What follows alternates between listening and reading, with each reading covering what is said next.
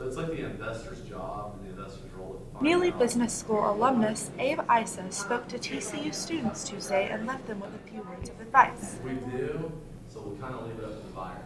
We'll give them the option. Issa graduated from TCU in May of 2005 and was a self-made millionaire by the age of 25. TCU actually helped me build a network. TCU helped me build a network.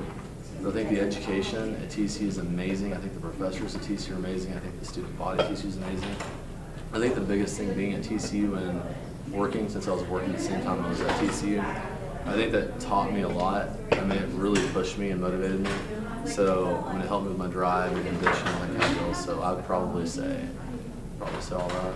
He got his start working in real estate during his senior year at TCU and now owns his own company that buys, rehabilitates, and sells foreclosed homes. I learned something that I can apply is that having a really good team and just a vision of where you want your company to go is two very important things in the success of reaching your goal, whether it might be in real estate or in another particular field. I think that having a good team and a strong vision is great. The last and most unique advice he gave was for students, regardless of their major, to build their salesmanship skills because sales can be applied to any part of life.